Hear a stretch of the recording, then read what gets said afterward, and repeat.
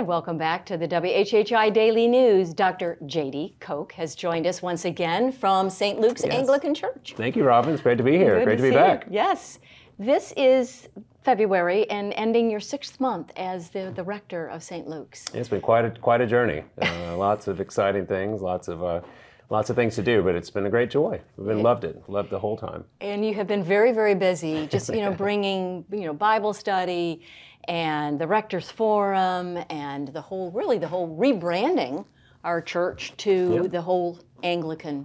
That's right. It's been a great joy to be able to sort of educate people a little bit about sort of the worldwide Anglican communion and part of the Anglican Church in North America that we've been a part of now for some years, just for a variety of reasons, haven't fully embraced that, and to be able to look at our new logo and our new name, the new prayer book and liturgy, and just really a time of celebration, just a great time of celebration. And today, actually Tuesday, is called Fat Tuesday, and then tomorrow or Mardi Gras, if you're from Baton Rouge. That's right, he's from Baton Rouge, Louisiana. And then tomorrow is Ash Wednesday, and will the church, when are the services at the church? We do. Tomorrow we have 3 services for Ash Wednesday, and if you've never even grown up with a tradition that observes Ash Wednesday or follows a Lent, then we welcome you to come see what it's all about. 7:30 a.m., 10 o'clock in the morning, and 5:30. We'll have 3 opportunities tomorrow to celebrate Ash Wednesday. And so Lent is a period of what? Well, Lent, yes, it's a 40-day period. It's from an old English word, I believe, which simply meant springtime, but the classical name was Quadragesima, which means 40.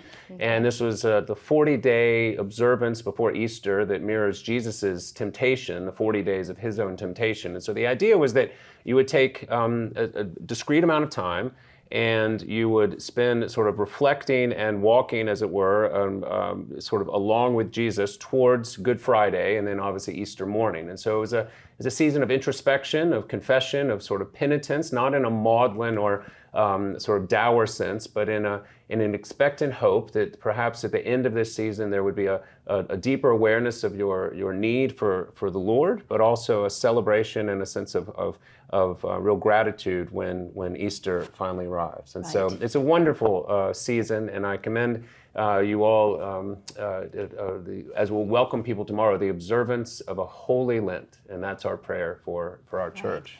And during the Lenten season, we have something called Hope in the Shadow of the Cross. It is a Lenten speaker series that you have put together.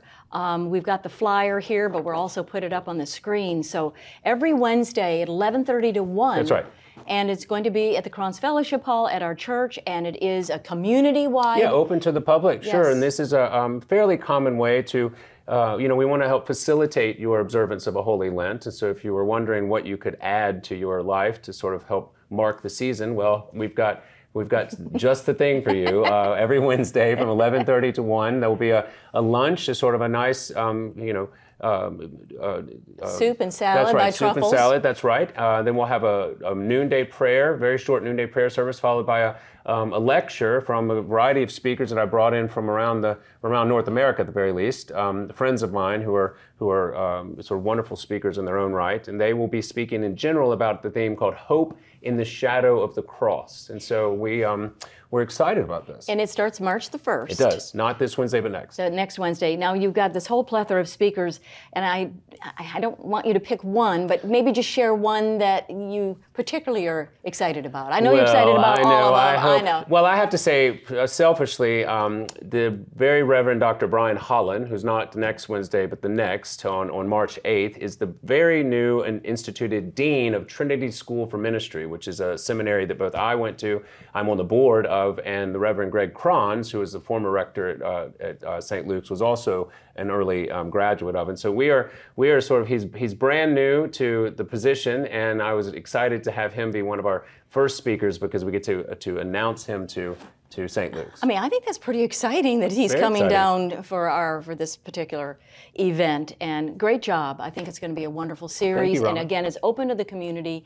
It begins on March 1st every Wednesday up until Good Friday. That's right. And then, of course, we have our wonderful Easter service on, I believe it's April the... Now you got me.